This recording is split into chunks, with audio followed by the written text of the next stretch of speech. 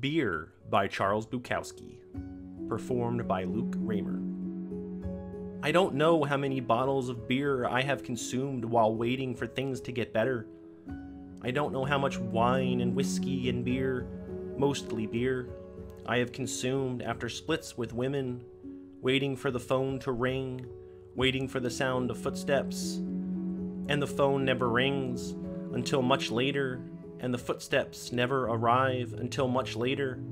When my stomach is coming up out of my mouth, they arrive as fresh as spring flowers. What the hell have you done to yourself? It will be 3 days before you can fuck me. The female is durable.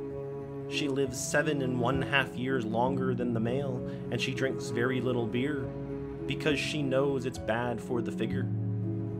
While we are going mad, they are out, dancing and laughing with horny cowboys.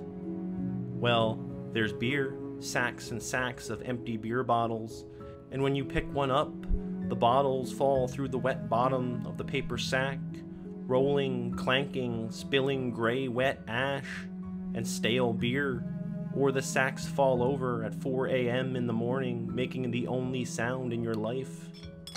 Beer, rivers and seas of beer, the radio singing love songs as the phone remains silent and the walls stand straight up and down, and beer is all there is.